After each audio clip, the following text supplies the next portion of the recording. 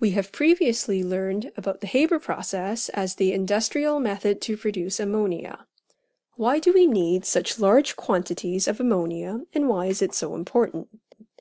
Ammonia is used to produce fertilizers, nitric acid, and certain household cleaning products. Ammonia is also used as a starting material for explosives and many pharmaceutical products. Nitrogen is important and essential for plant growth. Although air is approximately 77% nitrogen, plants cannot breathe it in. Instead, it must be dissolved in water and absorbed through their roots.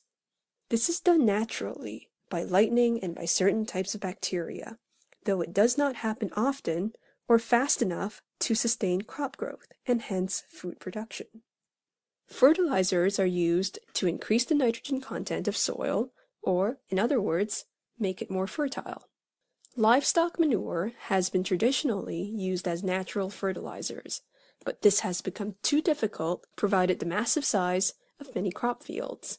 Two very common artificial fertilizers are ammonium nitrate and ammonium sulfate. And you got it, they are made from ammonia. Ammonium nitrate is made from ammonia and nitric acid. Ammonium sulfate is made from ammonia and sulfuric acid. The constant production of these fertilizers is very important to sustain global food production. Nitric acid is also manufactured from ammonia in a series of steps. First, ammonia combines with oxygen over a platinum catalyst to produce nitrogen monoxide and water.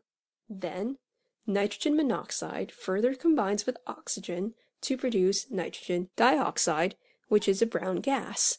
Lastly, nitrogen dioxide and oxygen dissolve in water to form nitric acid. By combining these equations, we get this overall reaction to produce nitric acid from ammonia.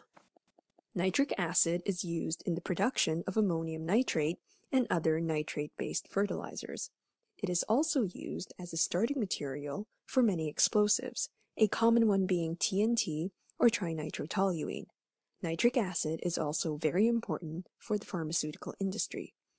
It is also used to produce certain dyes.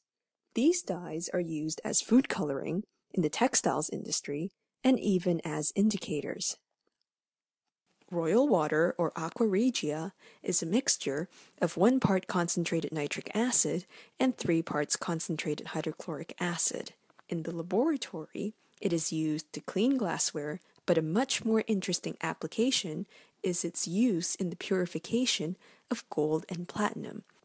Very dilute solutions of aqueous ammonia, approximately 5 to 10% weight by volume, are commonly sold as household cleaning products.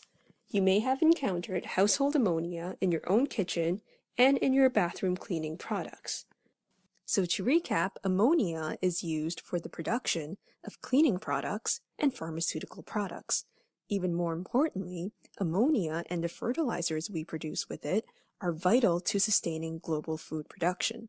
Our world population is growing massively, and without such agricultural technology, we would be even less able to prevent famines.